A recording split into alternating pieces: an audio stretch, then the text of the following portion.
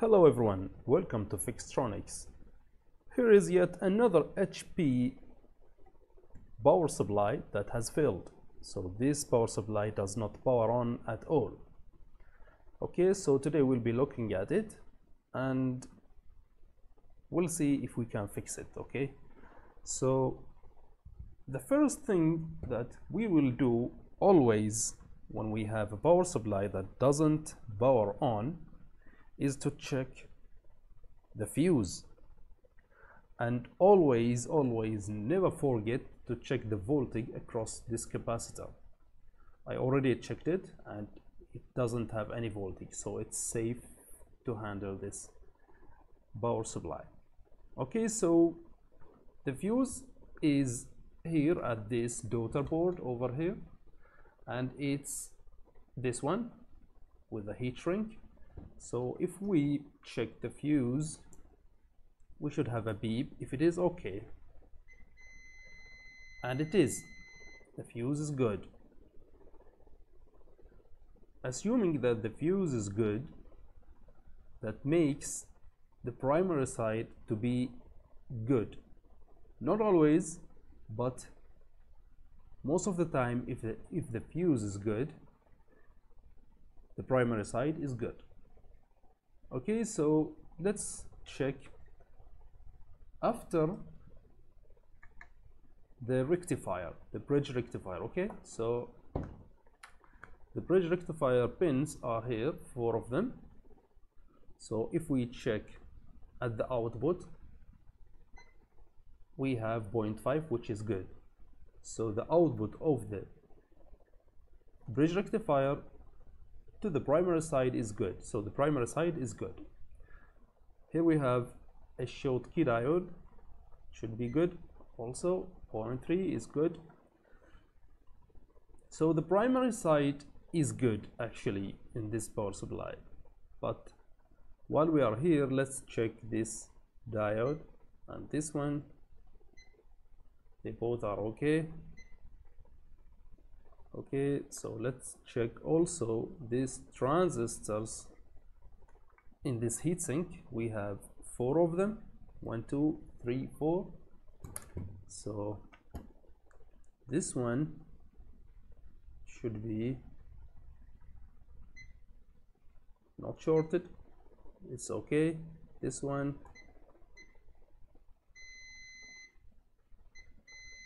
do we have a short here? I don't know, so let's check this one. Should be the same. No, so it's not short because of this resistor. This resistor is connected between the emitter and the base of this transistor, both of them. So this one is actually a diode. So if we test it like this, we have a continue 0.3 voltage drop, and this side it doesn't conduct. So the primary side is actually good. So now we will go to the secondary side. So the easiest way to check is to bring the connector and check. Put one connector or probe, I mean, to ground, and the other to 12 volts and other pin. So this is ground. If we check 12 volt, so we have a short at the 12 volt rail. So the 12, even this yellow wire is 12 volts. So let's check it. Okay, so the yellow wire is here, and also we have short. So the 12 volt line is shorted. If we check the purple wire, it's not shorted. If we check the minus 12 volt line, which is the blue line, it is not shorted. If we check these wires,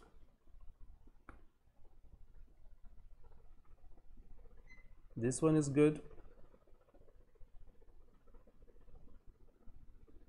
this one does not conduct. This one is good, the green one,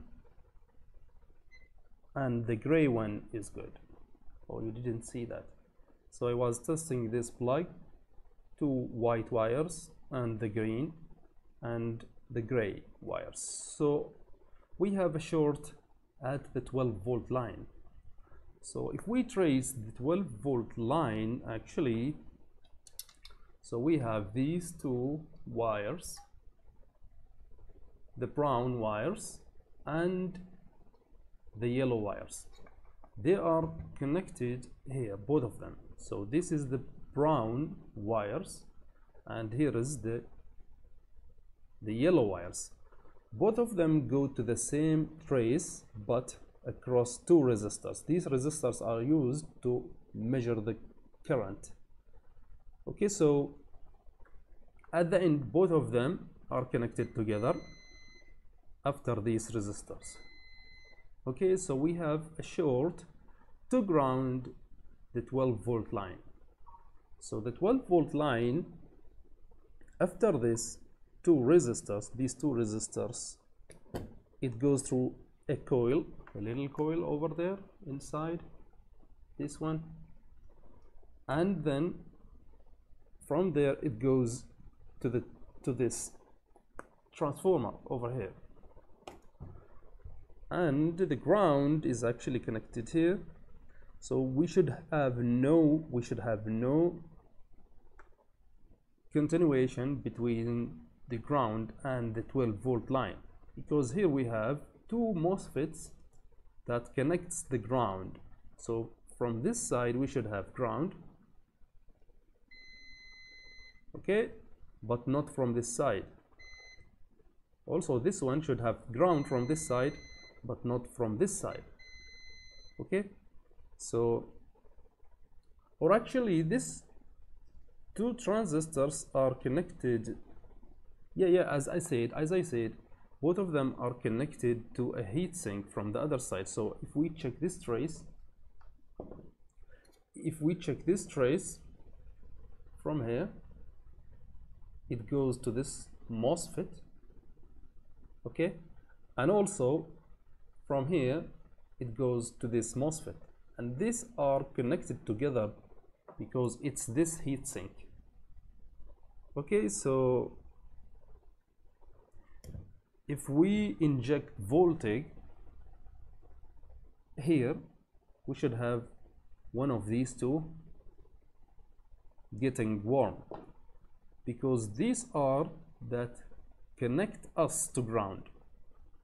These are what connects the 12-volt line to ground through the transformer to ground. Okay, so if I use my thermal camera and inject voltage, if I inject at the 12-volt line, now I'm injecting, it's drawing 4.4 amps. If I use my thermal camera, as you can see, we have this transformer getting warm. So that, that MOSFET. So that MOSFET, the lower one here, what causes this short? So let's take it out and see if that short will go away.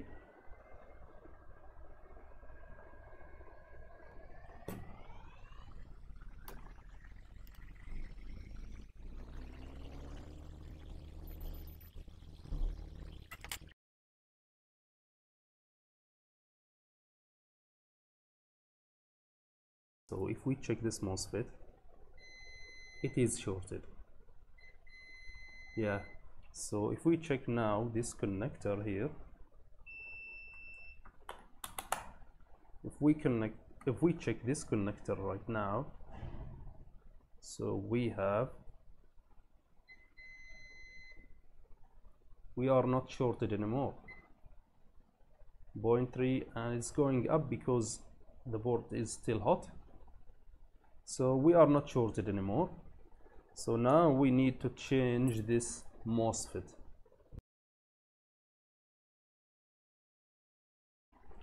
Okay, so here's the MOSFET have just arrived. So let's install one. So I will take one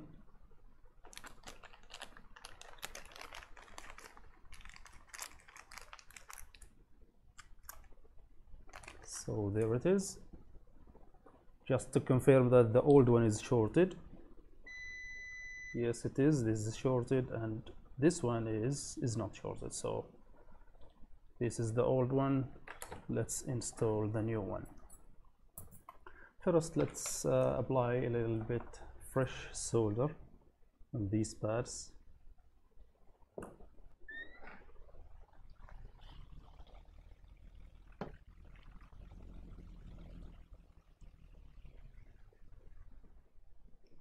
Okay, so let's install it.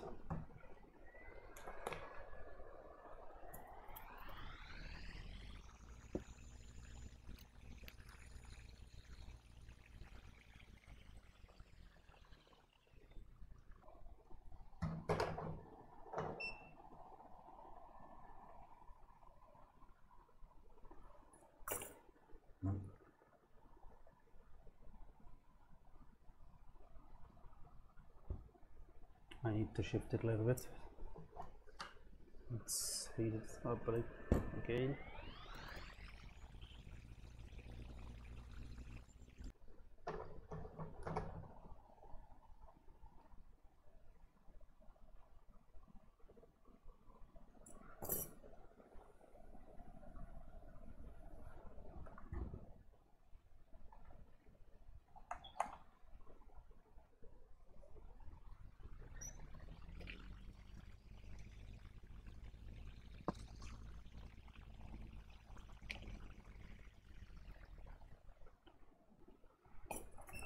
Okay, let's test now if we have short at the 12-volt rail.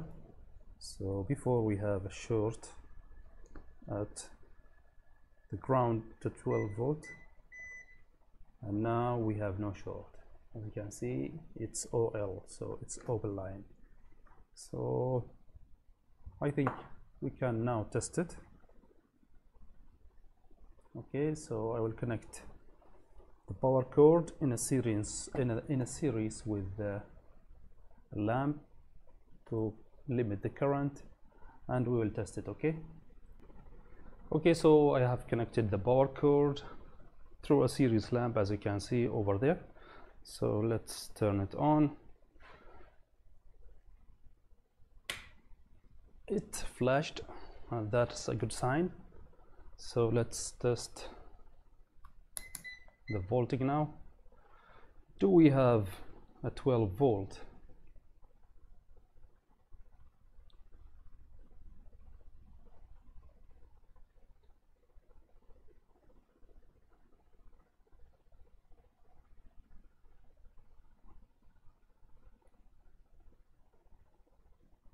We have nothing.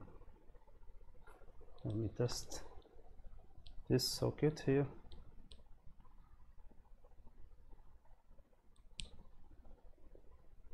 To ground.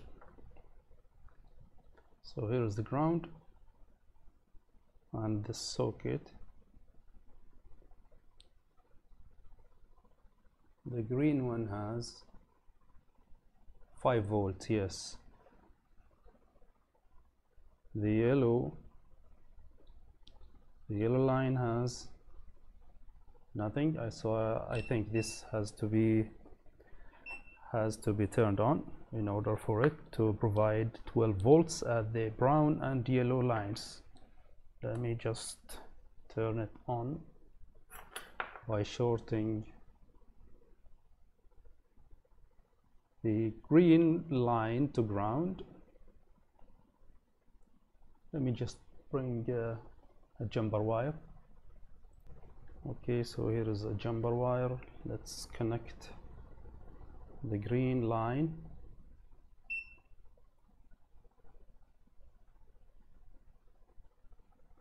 to ground.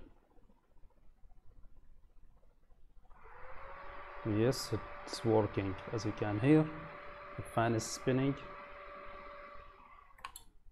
But do we have 12 volt? There is the ground.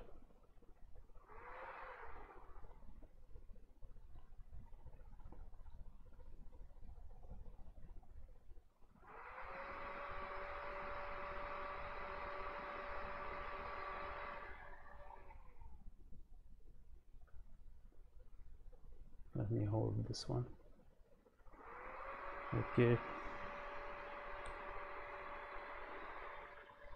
so we have, this is the 12-volt line, and this is the ground, and we have 12 volts. Yes, it is working.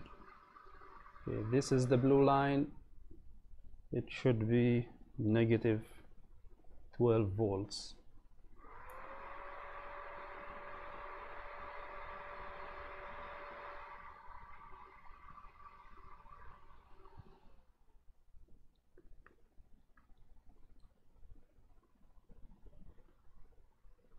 Okay, let me connect this back.